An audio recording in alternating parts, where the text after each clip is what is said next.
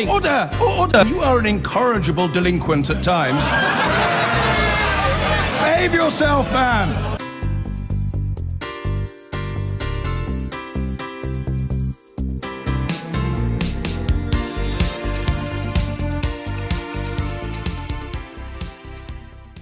Big Bang was the dramatic moment 30 years ago in 1986 when the City of London embraced a new type of global finance. Like it or loathe it, the city now contributes almost 12% to the UK's economy.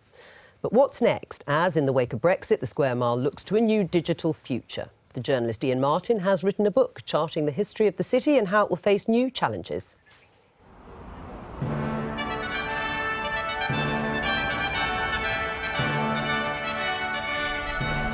In 1571, Queen Elizabeth I came here to this spot in the heart of the City of London to open the Royal Exchange.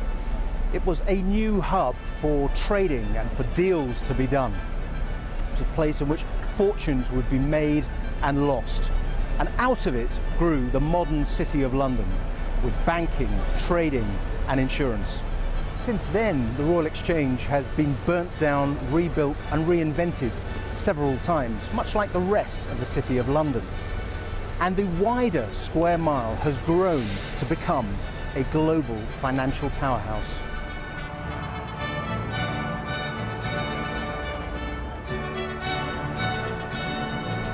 This autumn is the 30th anniversary of one of the biggest explosions or revolutions in the city's history.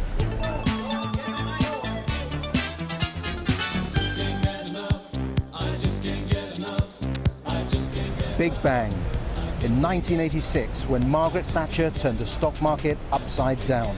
In came more Americans, yuppies, Porsches, red braces. Up went bonuses, salaries, London house prices and share prices. Down, say critics, went standards and ethics. Now, 30 years later, the city finds itself on the verge of another revolution. It finds that it must reinvent itself once again, this time in the age of Brexit.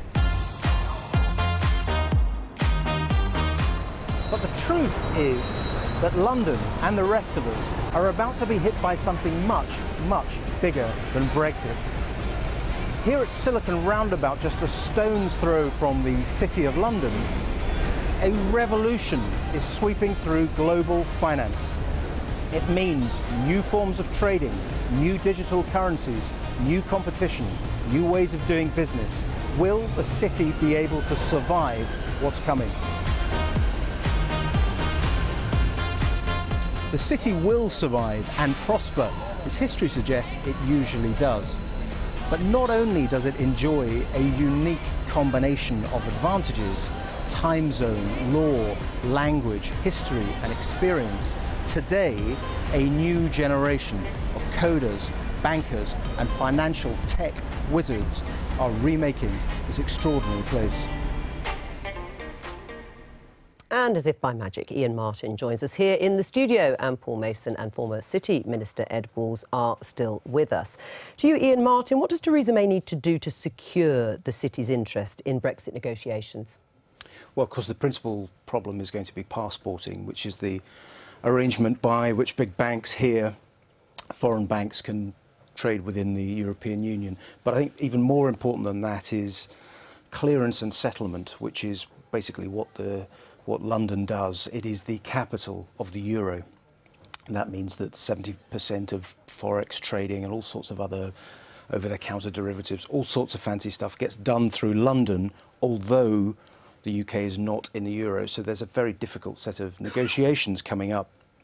But I don't think we should get too hung up on that. That's part of the point I was trying to make in the book, Crash Bang Wallop, and in the film, which is that something bigger is coming, which is a digital revolution in finance. Right. If we just for the moment, though, look at the city as it is now in terms of how crucial it is to the economy, financial services and the industry around it has to be protected, doesn't it?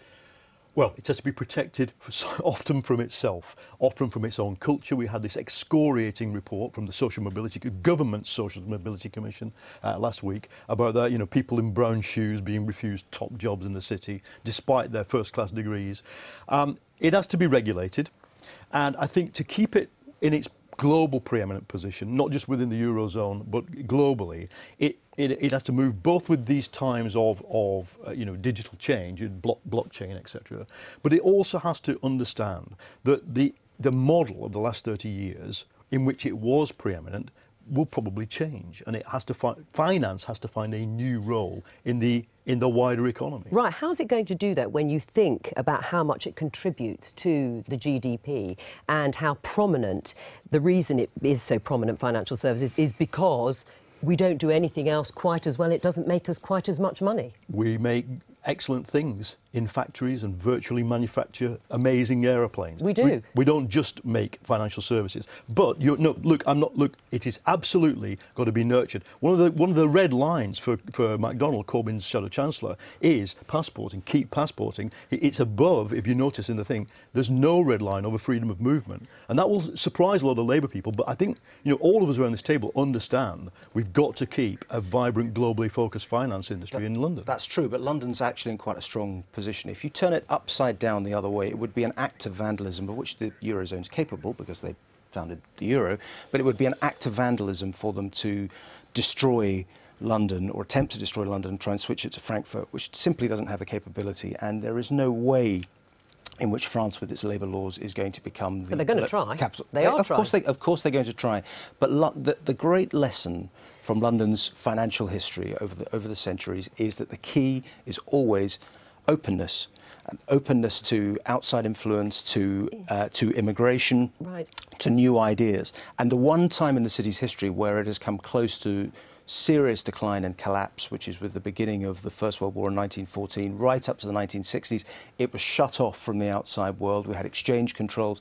That liberation, which culminated in Big Bang, tells us that openness so not regulation, and not the sort of regulation perhaps that Paul Mason is talking about, but for a lot of people, a lot of our viewers, they will say the banks were the ones who caused the financial crash. Well, they were the ones that caused the financial crash. They caused all the hardship of recession and the cuts that then came, and it was a financial crisis not of voters' making. That's true. And that was your fault, a lot of voters felt at the time, right, because it was deregulated, banks were allowed to do what they liked, and they hadn't been monitored. Well, it started in America and the subprime market.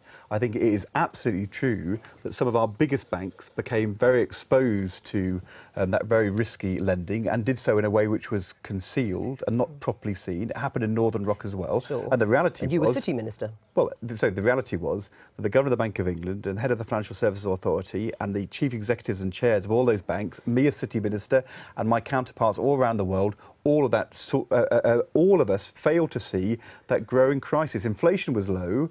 We thought things were stable, and then when it was revealed, nobody knew exactly what was happening underneath. It was terrible, and I absolutely say in my book that while you look around the world for risks, you've also got to keep your eye on what's happening right in front of your nose. Nobody realised what was happening in that West RBS. It was terrible. No, and politically there was a sort of consensus. I know there were individual voices who say they warned about it, but importantly, the money that was raised, a lot of it, was done by Labour, they say at the time, to pay for public services that you would support and needed that money. Public services and redistribution of wealth, of course, as well, via taxation, via Sure Start, things like that. So you don't want to strangle the golden goose? No, the problem is it strangled itself. It strangled itself in 2008 and beyond, and a new model, the period you mentioned, Iain, the World War I to the 70s, happened because, first of all, financial markets collapsed in the late 1920s, and then a new economic model came along which suppressed global finance, Keynesianism. Now, I'm a Keynesian. I want to definancialise the world and this country. That doesn't mean there's no finance industry. It just simply means we end speculative finance as much as we can. And I think that would be a good thing. Right. It's a question, surely, of scale, though. I mean, what happened in the run-up to 2008 was that the institutions themselves over-consolidated, became too big, and because of cheap money policies, lent far too much money and became far too highly leveraged, so that when they collapsed, and the lesson of history, right back through 1720, the South Sea Bubble, all of that, there are always crashes in the history of the city and the history of global finance. The lesson is, don't presume that it won't happen again, because it always happens at some point. How damaging will it be for the city if the UK leaves the single market altogether? Well, it would be terrible. Well, it would be terrible. I think the gloom is overdone. In writing this book, interviewed a lot of people from the city who predicted gloom and absolute disaster.